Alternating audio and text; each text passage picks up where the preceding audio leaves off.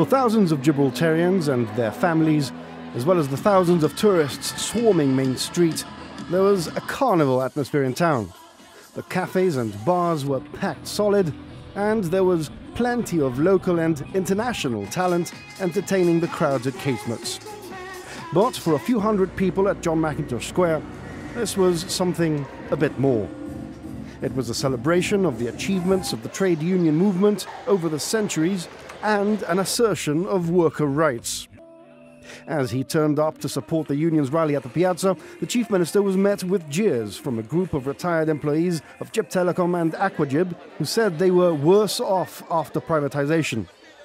They say they're angry that government has still not delivered its promise to redress the balance. In his address, Unite National Officer Stuart Davies said union solidarity had marked the beginning of the end for a two-tier workforce in Gibraltar, and the unions were demanding progress, not promises from the government. Well, the key issue for us is our ongoing campaign in respect of insecure work and challenging the proliferation of those insecure working arrangements across Gibraltar. We've made a decent start to that campaign. We have a long way to go, and as our members keep saying, they want progress, not promises, and we will deliver that progress to them on that campaign with their support. In his swan song as Unite Regional Officer, Victor Ocello said he would step down from his post, but would always be a part of the union. I need to be near the union. That's my life. I will never abandon. I will retire, but I will not abandon. The GGCA's Wendy Cumming said the three evils her union would be tackling are privatization, non-consultation, and the unfair distribution of wealth. And I think that's something that's come across very, very strongly today has been the message of unity and solidarity amongst unions, and the idea that cooperation only makes us stronger.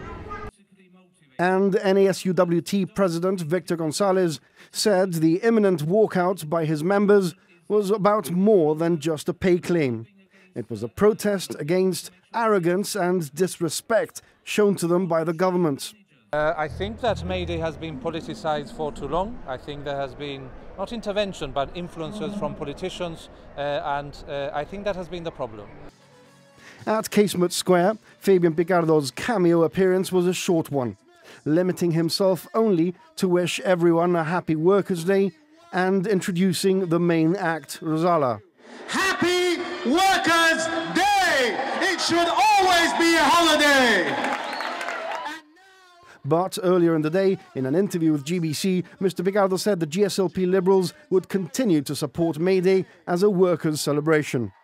Well, it's very important for me that Workers' Day is celebrated on the 1st of May. It's one of the cardinal articles of faith of socialism that we commemorate those who've sacrificed in order for us to have the rights and terms and conditions that we enjoy in work. Today, the basics, not the enhancements we might wish, etc., but just the basics that we sometimes take for granted. More coverage of the Mayday rallies and celebrations with extended interviews will feature on tonight's Viewpoint.